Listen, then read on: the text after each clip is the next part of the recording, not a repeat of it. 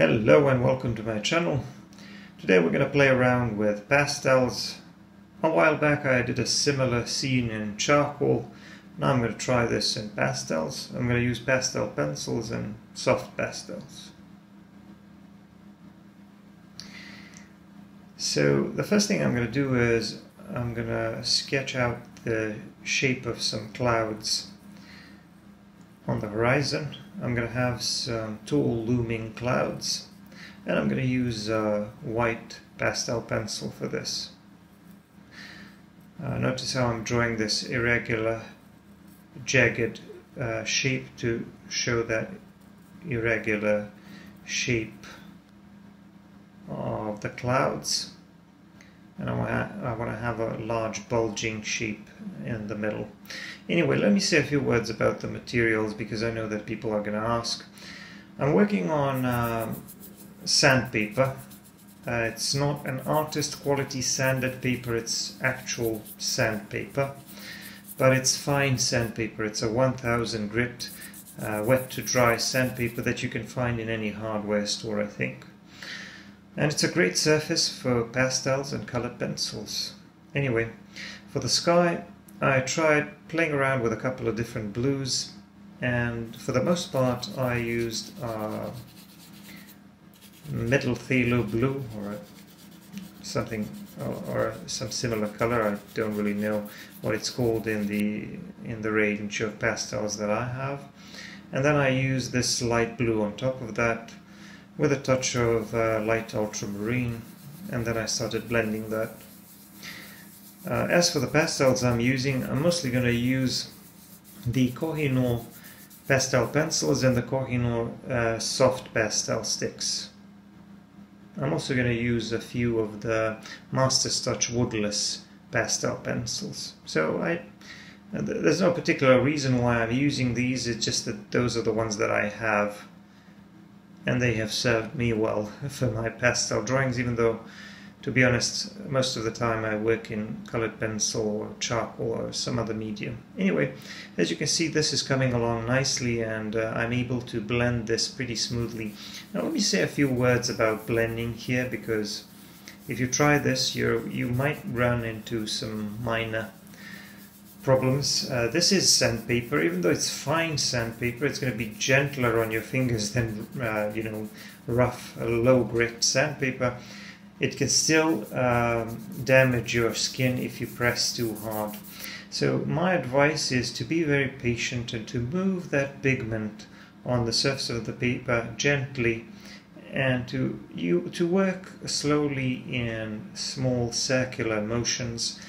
And that way you'll be able to blend as smoothly as I am. And there's really no point in pressing harder, because that's not going to make it blend more easily, and it's also going to damage your fingers more rapidly. If you feel like you can't really blend or you don't have enough material, well, just put down some more pastel and problem solved. Because you'll see that this surface actually retains or holds more of the material than regular paper, and this textured surface, this rough textured surface, grabs onto the pastel dust a lot more, so that there's going to be a lot less residue. Anyway, let me get back to talking about the drawing process. Now I'm going to work on some clouds here, and I'm going over the edge of the clouds, and now I'm pressing a little bit more, and I'm making a little bit more definite and a little bit more permanent marks here. So the initial lines, the initial shapes were just a sketch.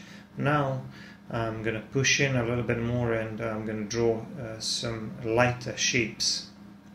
And in addition to the white pastel pencil, I'm also going to use a white soft pastel, and that's going to allow me to draw some of these larger marks, white marks, because there's a lot of pastel in there now.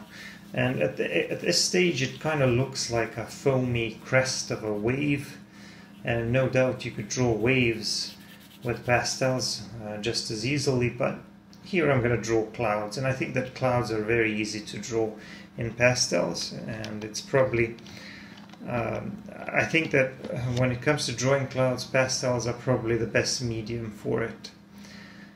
Anyway, at the bottom I added a touch of some other colors, a touch of that light blue and even a touch of red. I want to create some reddish and purplish tones there at the bottom, where the clouds are going to be a little bit darker. At the top they're going to be lighter.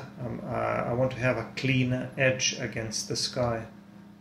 Now, to control the edge in terms of whether you want a clean edge or a soft edge, you can do that easily with your fingers. If you want to keep an edge clean, just don't blend over it. Use more of the pencil or the pastel, or maybe when you blend, pull downwards.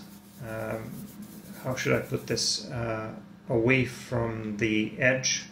And if you want to make a blurry edge, you just blend over the edge with your finger. So it's useful to do both, actually, because clouds are like that. Sometimes they're a little bit fluffy in some places. In other places they can be a little bit more hard-edged against the sky, where you have a clean edge or a clean transition between that area of lighter value and the bluish background behind it. Now, to further define the shape of those clouds, I started adding some bluish tones and some other colors, darker colors, to break up that large mass of clouds into slightly smaller shapes, basically to define the topography of those clouds a little bit better, because clouds are three-dimensional objects, and if you want to make them look more three-dimensional, if you want to create a feeling of depth, you have to shade, you have to add darker colors as well. You can't just leave them white. And when you create a sufficient range of value from the darker tones to the lighter ones, they will appear more three-dimensional, because those lighter tones that remain, like that bulging shape in the middle, will appear like they're closer to our viewpoint, like they're popping out out of the mass, of that mass of clouds. And we can use these darker, slightly darker colors, like I'm using this bluish color here. This is something like ultramarine or a light ultramarine, and I'm using it to define those shadow areas in the clouds. At the bottom I used a little bit more of it because I want some darker clouds here closer to the horizon. And I'm even going to add a touch of black to make the color a bit duller and a bit darker. So I'm just playing around with colors. I'm by no means an expert in colors or color theory. Often I just sort of play around with colors to see what I can come up with, and with pastels that's actually very easy to do, because whatever you do is very easy to cover and very easy to fix. And if honestly, if you were working on regular paper, that would be an exercise in frustration, because there would be too much residue and it would be difficult to layer one layer on top of another. But on this sanded surface, it just grabs onto pastel so well that you can easily add layers. You can add lighter details on top of the darker ones, you can add darker ones on top of the lighter ones. You can do all that, you can blend, you can do whatever you like. They're a little bit more difficult to work with when it comes to precision and some tiny details and finer textures. I think that colored pencils are a lot better for that. But when it comes to these larger shapes and larger contrasts, there's nothing quite like pastels. As you can see, I'm mostly blending with my finger here because precision is not particularly important. But in addition to my fingers, I can also use some brushes and maybe tortillons and things like that, just for some smaller details where I need to push that pastel dust around. Occasionally I'm just going back in and revising the shape of the clouds, that outer shape, the outline of the clouds, to make it a little bit more irregular, or maybe a little bit more to my liking. Now here at the bottom I drew some hills in the distance, and here as well I played around with some different colors. I used some darker tones and then worked on top of that with some bluish colors until I decided that I definitely needed to make it a bit more bluish, so I put in a little bit more of those colors that I used for the sky as well, but it is going to remain darker because I need contrast between this part of the scene and the clouds. I haven't talked about the light source, but I think you can tell in my scene that the light is coming a bit more from the left, so the shadows are more on the right. And I'm going to try to stay consistent with that, even though with the irregular shapes of these clouds it's often a little bit difficult to tell. For some of these peaks of those hills or mountains in the distance, usually you want to keep a clean edge, but sometimes you can maybe play around with that a little bit to create that cloudy effect, maybe make it look like in some places the edges are a little bit blurry, like there are some low clouds and maybe some rain in the distance, who knows what. Now as for the midground and the foreground, we're going to have to come up with something a little bit different here. Here we're going to use some slightly warmer tones, and first I'm going to start with some light yellowish ochre tones to draw some fields in the middle. So that's going to be my midground, I suppose, and I'm going to use a bit more of these golden yellowish ochre tones, and maybe a touch of reddish tones here and there, because I have those reddish tones on the clouds as well. In the middle I want to make it a little bit lighter.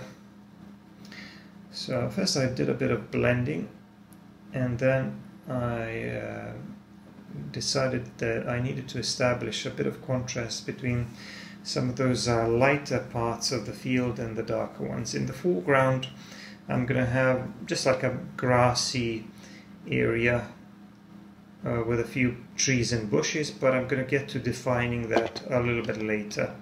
I still haven't quite finished with the midground area and those fields. I need to add some more details to those and maybe create some textures, maybe some suggestions of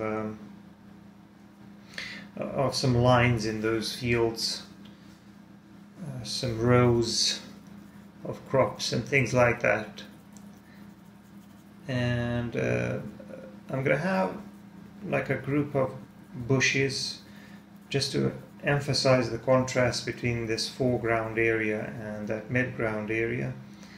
And for those I'm just going to use a little bit of that dark brown pastel and then work on top of it with a black pastel pencil to create some interesting looking shapes.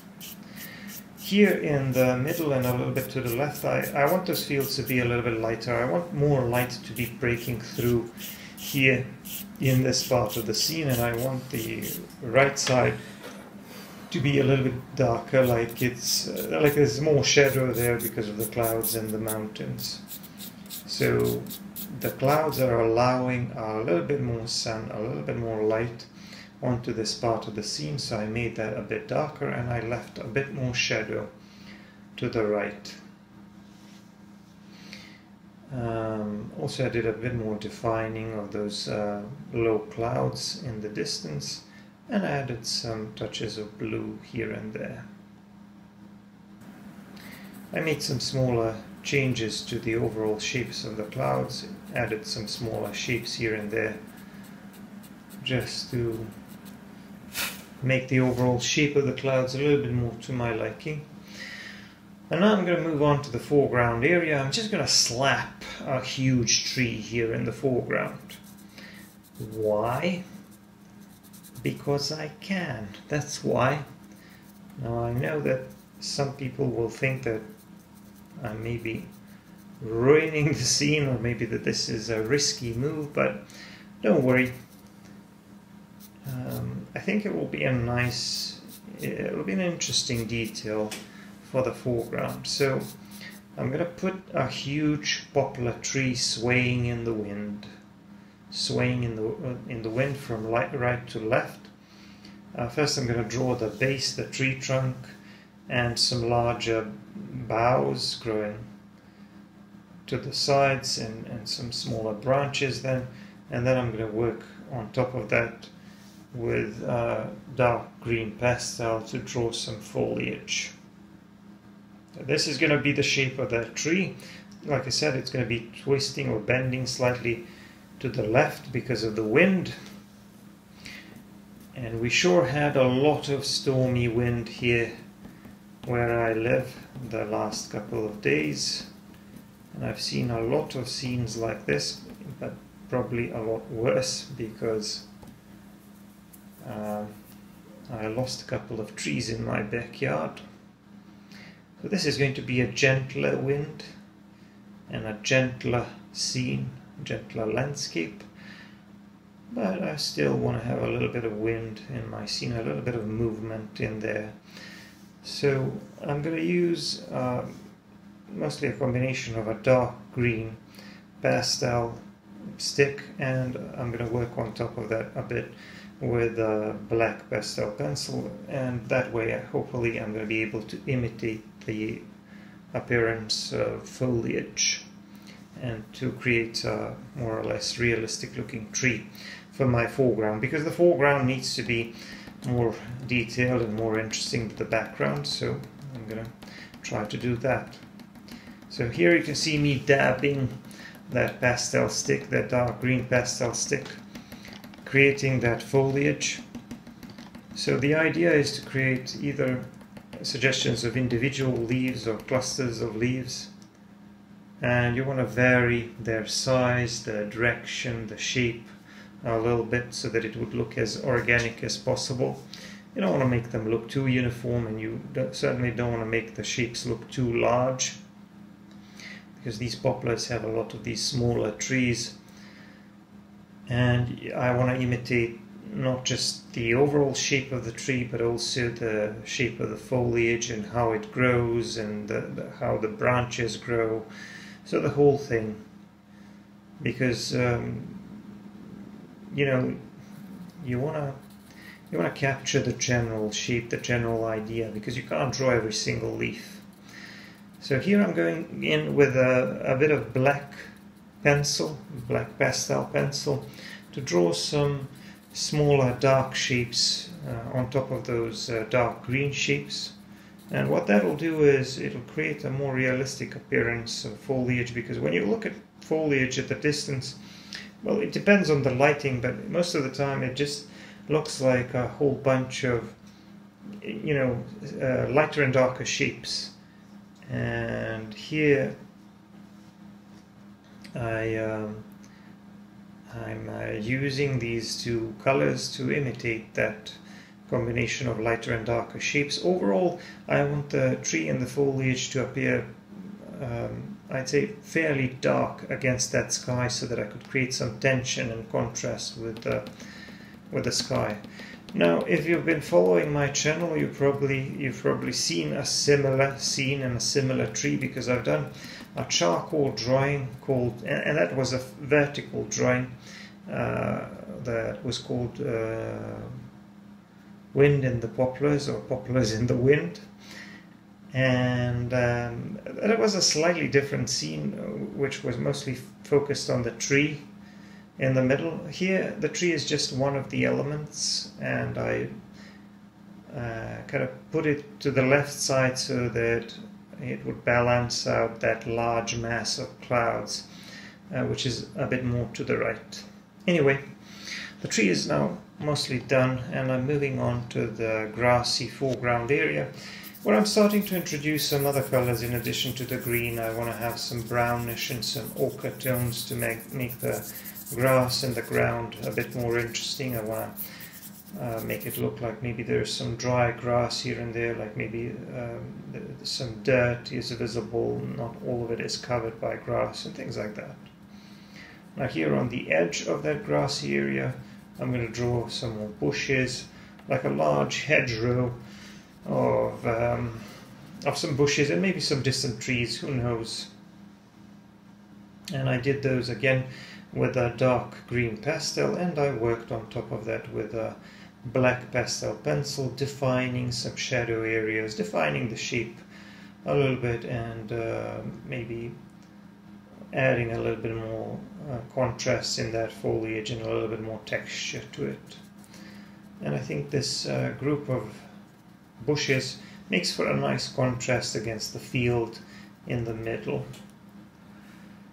Now, once that is done, I need to add a bit more detail to this grass area in the foreground. I added a bit of shadow under the tree, a little bit more to the right, because the shadows are more to the right, because the light source is coming from above, but it's coming a little bit more from the left. And now I'm just adding some random details to the grassy area, just dabbing on that, holding the soft pastel sideways, trying to produce some suggestions of some slightly taller blades of grass closer to our viewpoint, and maybe some slightly smaller groups or clumps of grass which are a little bit further away from our viewpoint. So I'm just playing around with that foreground area and trying to make it a bit more interesting and a bit more detailed, or at least to create an illusion of detail that would entertain the eye of the viewer, to make the foreground area a bit more interesting. Anyway, the scene is almost done, as you can tell. If you haven't subscribed already, don't forget to subscribe. Check out my other videos. I have lots of landscapes in many different media and techniques. And give me a like and subscribe and comment. Let me know what you think about this. For longer videos, of course, you can always go and check out my Patreon, because you'll find a lot more content there, a lot of raw footage and full-length narrated videos and things like that. Well, there it is. My drawing's done. Thanks for watching. I'm going to see you in the next one. Bye for now.